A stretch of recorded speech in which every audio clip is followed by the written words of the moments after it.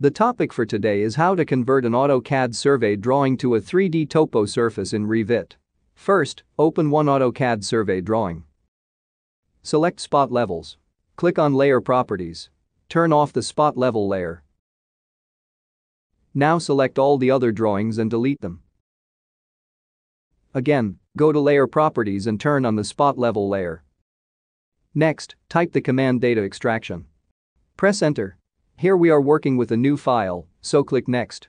Assign one name to the created file and save it to your desired location. Next, click on the select object in the current drawing. Select all the objects in the drawing.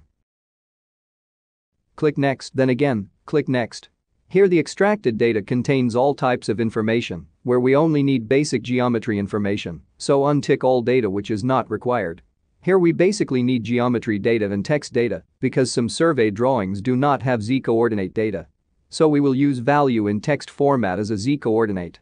Click on Next. Verify and again click Next. Now click on the output data format and select the location where you want to save this file in Excel format. Click Next and click Finish. Now let's open the Excel file and delete all other information except the X data, Y data, and value data. Go to Files. Click on Save As. Navigate to the location. Change the Save As format to comma delimited format. Click on Save and click on Yes. Now you can see that the Excel file is saved as a comma delimited format. Next, go to Revit. Click on New. Select Default Metric and select Project. Click OK. Next. Click on Site. Go to Massing and Site tab.